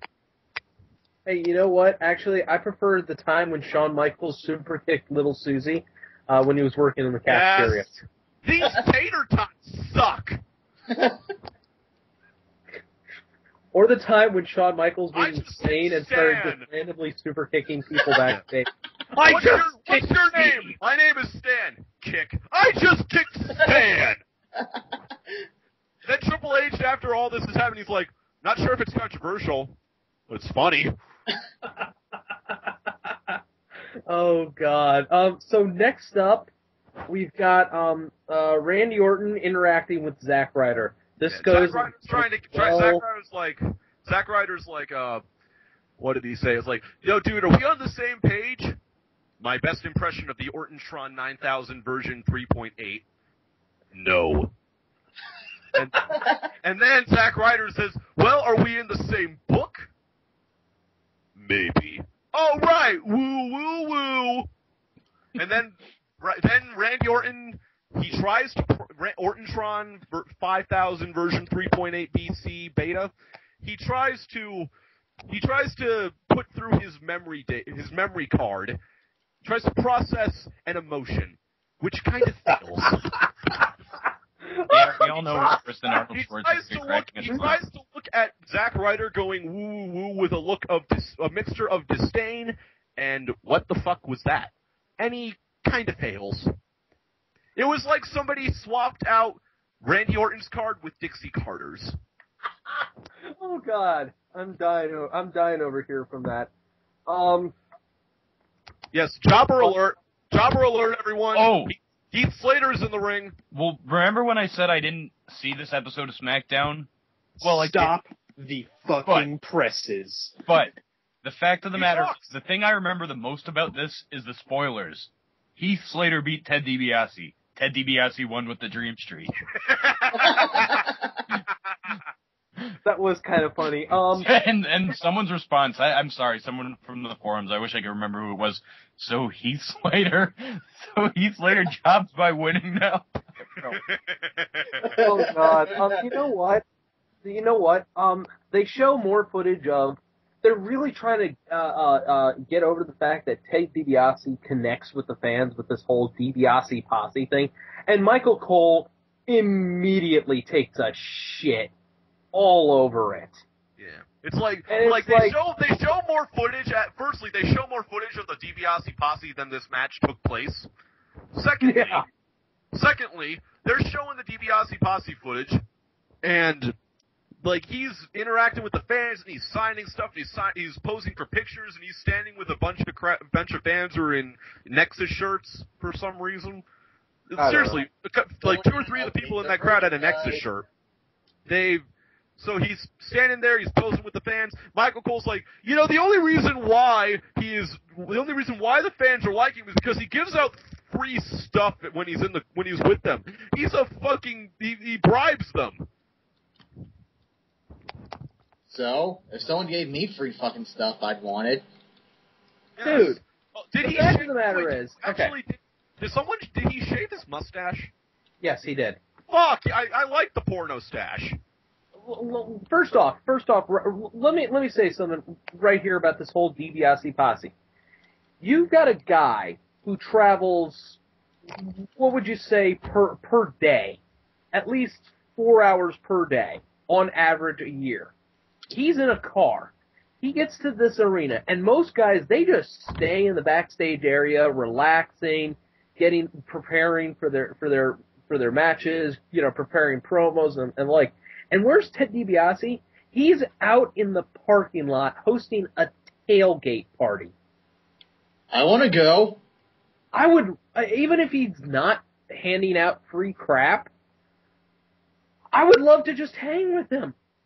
Because he's gone from, he's gone from Randy Orton's bitch in Legacy, although Cody Rhodes was the bigger bitch, to Maurice's bitch. To Maurice's bitch. Now he's a man of the people. I'm actually kind of liking where they've gone with Ted DiBiase, but again, kinda. Michael Cole immediately shitting all over what's going on in the ring and out of it. It's like, I don't care now. Mute. And then he pins Slater in like a minute, because really, who cares about Slater anymore? Or ever did. Who ever cared about him? I think the entire thing with Slater, he immediately lost touch with everybody when John Cena called him the chick from Wendy's. Yeah, once you get compared to the Wendy's logo, yeah, you might want to reconsider your hairstyle. It's funny though because it's true. Yeah. But Ted beats the crap out of Heath Slater. Slater wins by losing. and immediately and out comes the bane of our fucking existence, Jinder fucking Mahal. Hey, look, it's Little Green. I'll paraphrase Spoonie here when talking about Jinder Mahal. Jinder Mahal with anything. Or, as I prefer to call it, Actually, this is what I prefer to call it. I don't know what Eggs. I think he's gonna say exactly. We were talking about. I was making a masturbation joke, and Jinder Mahal, he beats the fuck out of Ted, puts him in the camel clutch. Iron Sheik is weeping somewhere. And not knowing why. And not knowing why, exactly. So out comes Teddy Long, the Mac militant, coming to get it on. Oh, God damn it, I wish Magpie was here, because then he could do the real Teddy Long. Oh, my. You know what? Fuck it. I'm going to do the real Teddy Long. No. Let me tell you something, player. No. Jinder Mahal. Okay, no. But yeah, so what happens is that Teddy Long comes out and he says Mahal wants to fight so bad he has somebody he can take his aggression out. An incredibly ironic statement considering the match next. He has unfinished business with him for Monday. He'll face this person in a match right now. Out comes King Miracle Whip. Here's the thing that kills me. Why does Sheamus have? I guess Mahal has unfinished business with Sheamus, but does Sheamus give a shit? No. No, it's just somebody else. Mahal is a paycheck to him. Yeah, that's basically it's an excuse. No, to the problem is that fucking Sheamus has become the new Kane. Well, you pissed me off, player. So guess what? Kinda has, yeah. You're absolutely right about that. Yeah, he's new Kane. He's Undertaker. Like, JBL, you make me mad, player. You drinking that haterade. So tonight, you're gonna face, in a tag team match, you and Orlando Jordan versus the Brothers of Destruction, Kane and The Undertaker! To which the piped-in crowd noise goes, yeah! Tag team match. Oh, I must say, actually, by the way, the piped-in crowd noise was on display in this show. Yeah, again, this was another one of those dead crowd. Isn't he? Where were they? Were they in down in Virginia? No, they were. I think maybe it's Virginia crowds, and I hate to say this, Virginia crowds, unless you get the right. They're in North Carolina. They're in Raleigh, North Were Carolina. Okay. Well, here's the thing about North Southern Carolina crowds. is usually a hot crowd. Don't forget that SmackDown for the last 2 months has been getting half-filled arenas. So yeah, but south of Maryland, I've noticed that the crowds can be really dead in that region unless you got like the Hardy Boys or God help me, Ric Flair on the card. My own little theory for this is that all the Southern crowd were so depressed that WCW died and they didn't have any regular Southern wrestling anymore, that whenever WWE comes around, they show their pissed offness to Vince McMahon by not making any noise. We'll go to your shows. We'll buy your shit. Yeah. Vince, I'm in the wrestling business. Thank you, Ted. I'm in the entertainment business. Anyways, so this match happened. Another match of NA. Sheamus wins. Moving on. When hopefully my wish for this Christmas is that Jinder Mahal gets fired. That's one of the few times you will ever hear somebody, a fan of wrestling, ever actually wish for somebody to get fired that isn't in TNA. Or Michael Cole. Or Kevin Nash. No. Kevin Nash is gonna snap both of his quads at TLC and will just quietly go away. The whole ladder match, the whole hammer above the ring match at TLC, it's going to be them trying to climb the ladder. They both take one step up. Both of their quads immediately explode, and they spend the entire match writhing around the mat in pain while Michael Cole gets all pissed off about it.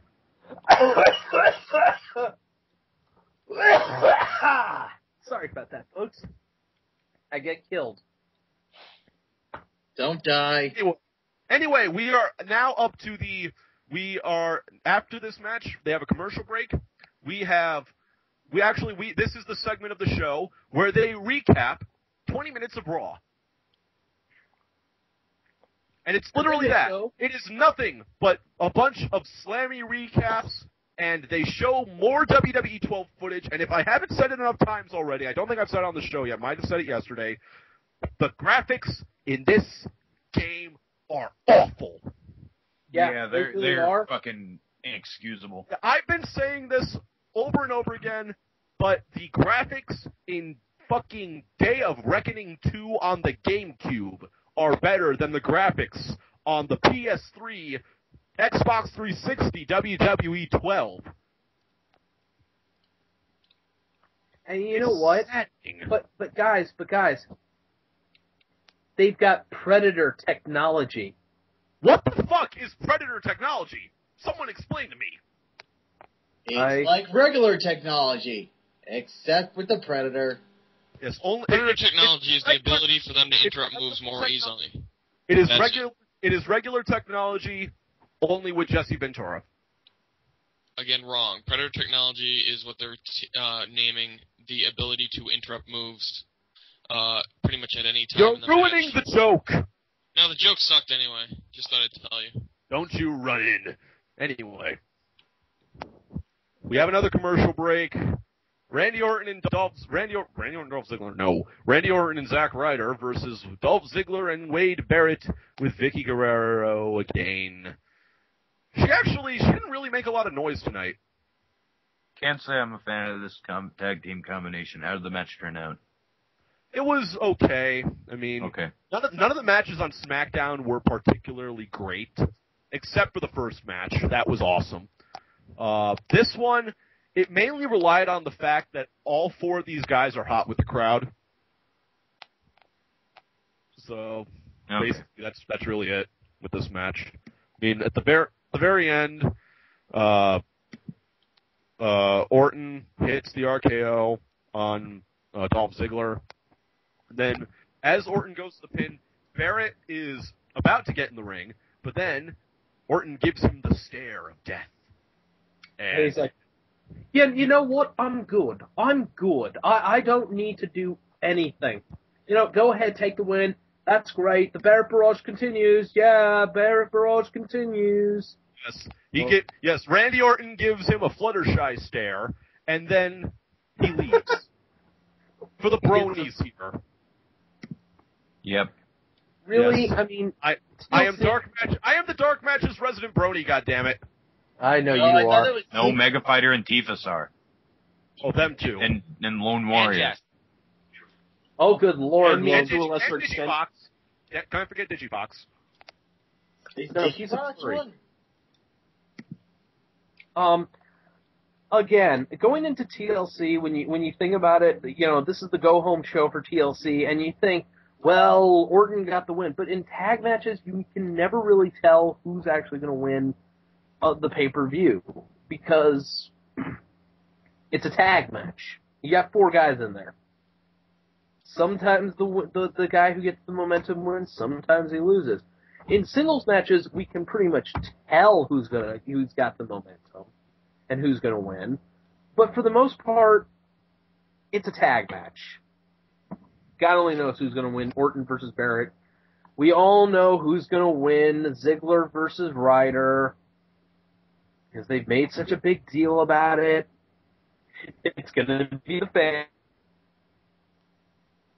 Hello? Yeah. Yeah, we're here. So this match happened, and the winners are Randy Orton and Zack Ryder.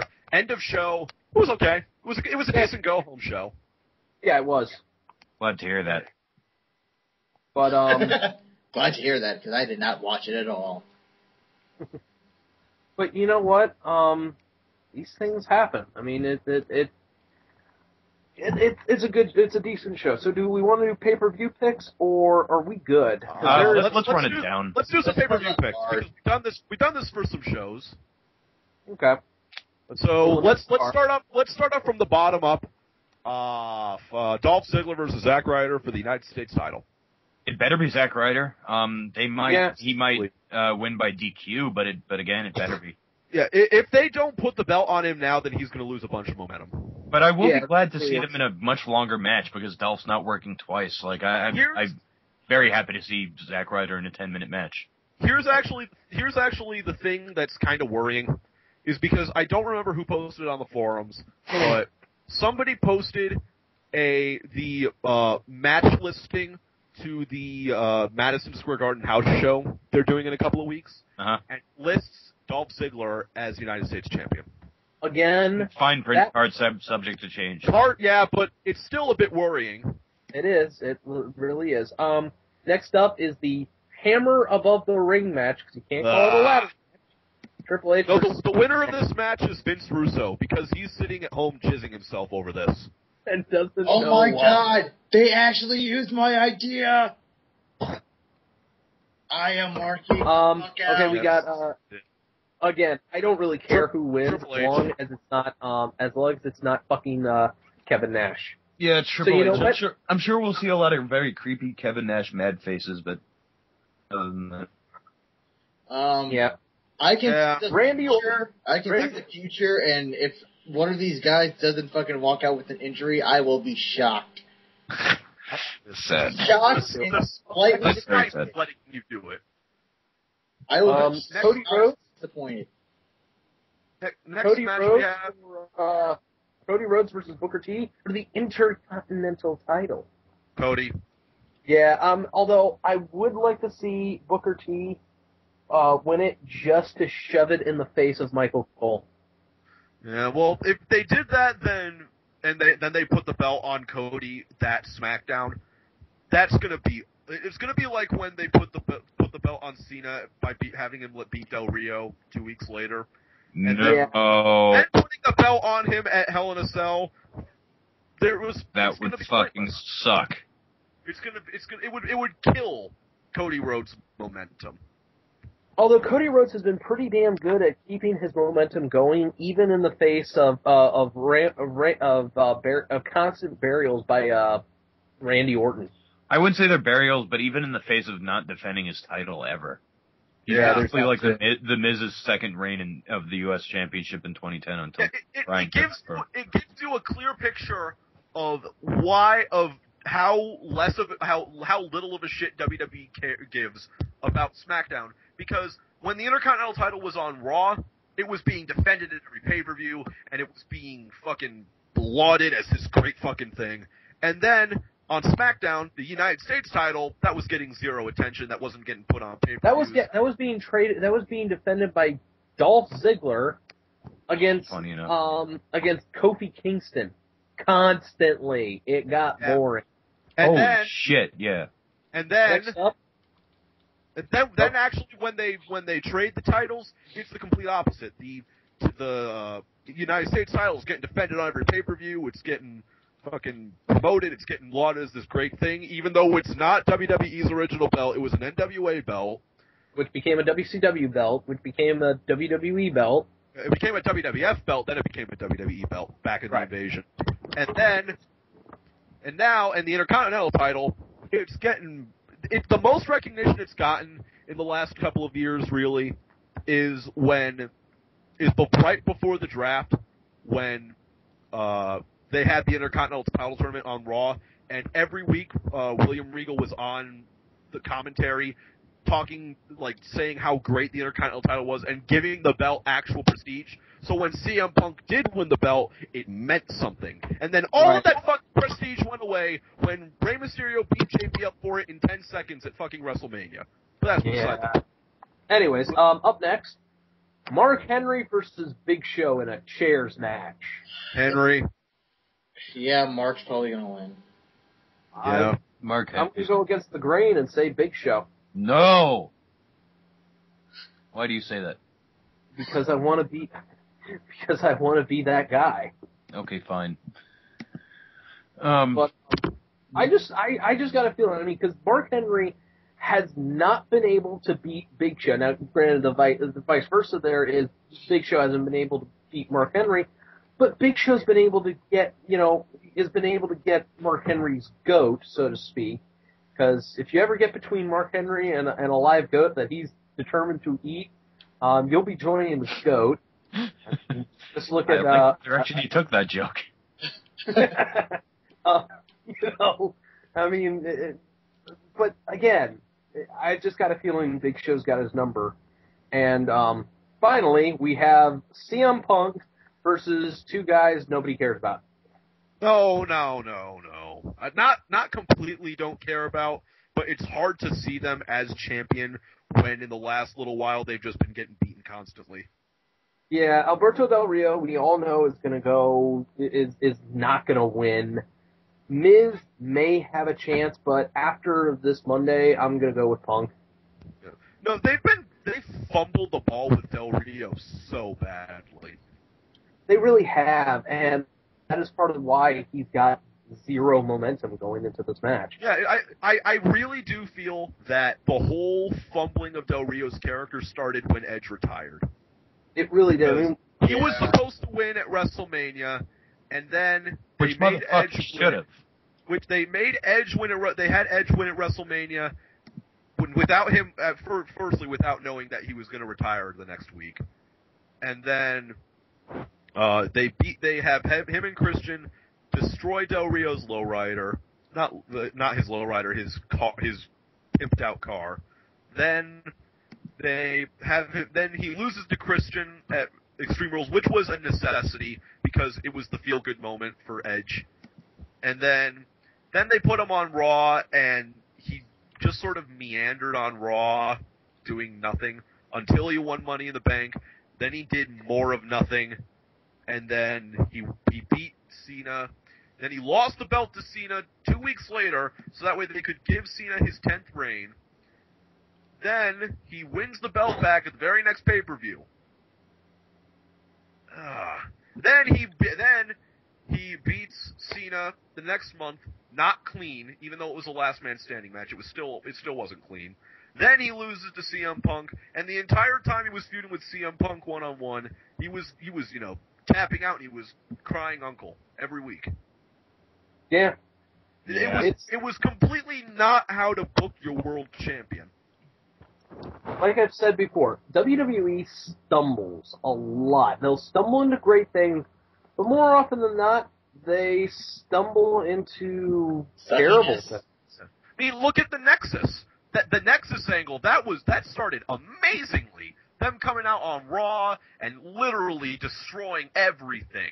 And the next few weeks, they're running Bret Hart over with a vehicle, and they're beating the shit out of announcers and all that lovely stuff. Then they get in front of John Cena, and since John Cena's the last son of Krypton, again, I think what happened with the Nexus angle was Okay, they come out, they destroy the Raw set, and then Kmart, Kenner, or whoever went, hey, that one guy's choking the other guy with his tie. That's not right. You need to do something about that. And at that point, you knew if they were going to fire the most over indie guy who was not named CM Punk, because somebody got offended. I mean, granted, it was a token firing, but if they were willing to do that, you pretty much figured that the whole Nexus angle was kind of doomed from the get. And then they lost at SummerSlam, which totally fucking killed their momentum. And then all that stuff happened, and we've already mentioned it on past shows. Wade Barrett versus Randy Orton. Get back to the fucking predictions. Oh, I don't care. We were at the end of the predictions, but actually something from the forum bettings. Who do you think is going to be the first person to go through a table in a TLC match? Miz. I'm saying Miz. I'm going to say Miz. Yes. I'm going to go against the grain, and I'm going to say Punk. A lot of people have said Punk. No, a lot of people said Roberto Del Rio, but no, I'm saying Punk. Because that's only because at last year's TLC Del Rio, he the obligatory go over, fall off the 20-foot here's ladder the thing, guys. It could be CM Punk. It could be The Miz, but it could also be Del Rio. Think about that. Oh, wait. Or I have another thing for that. Ricardo. Yeah. That actually could. Right. I need to mention that to him. I need to mention it to that to put Ricardo on there. It could be Ricardo. He could be the first guy to go through a table during the TLC match. That's a possibility. It's just so that way they can get him out of the way. Yeah. Anyways, but yeah. Did we forget Randy Orton versus Wade Barrett? No, we mentioned. Care.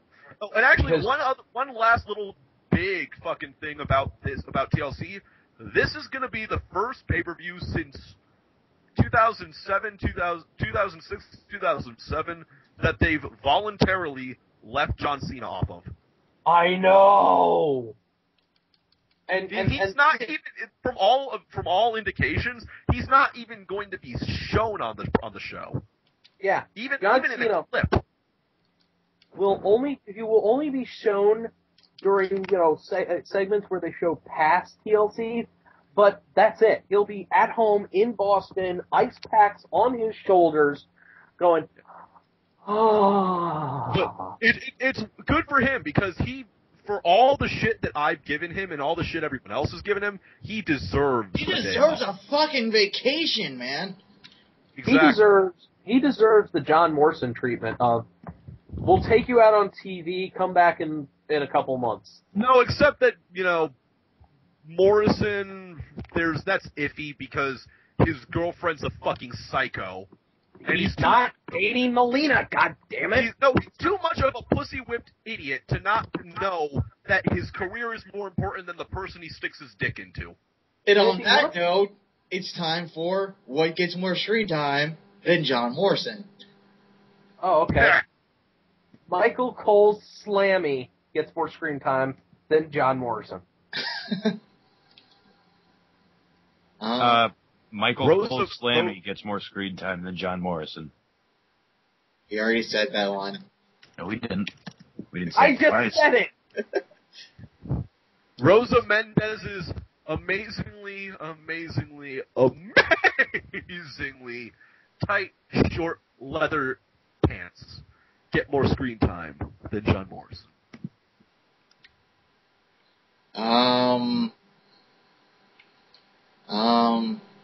Michael Cole's Slammy gets more screen time. But the fact that we did not mention why the fact that we didn't mention that why Michael Cole had a third Slammy gets more screen time than John Morrison. He got it in a supplemental online Slammy. They That's didn't like actually mention it. They gave him a Slammy for Loudmouth of the Year. Is that really what they gave it for him? I think so.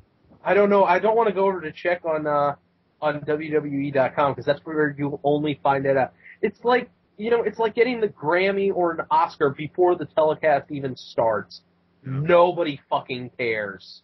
Well, there's like 80 fucking Grammy categories, and they only give it to fucking Justin Bieber and Kelly Clarkson. But again, I'm telling you, if you don't get it on the actual telecast, you're not worth a damn. And on that note, okay, hold on. I'm sorry, Ironbite. I hate to run in and stop you. Justin Bieber has never won a Grammy. Shut your mouth. They're going to. You can tell. They're going to do it. No, they won't. Shut your face. People give a shit about the fucking Grammys. Stay tuned for Dark Match's impromptu Grammy prediction show. Oh. And on that bombshell, find out what to say after the show in a new Dark Match show called Dark Match, when the lights go out. And on that bombshell, we must end. I'm No Leaf Clover. And I'm Ironbite. I'm Christopher Says. I'm the fat one, Subrick. See ya. Go do something productive, please. Good night and good luck. Adios. Play that theme music. No, it's dun dun dun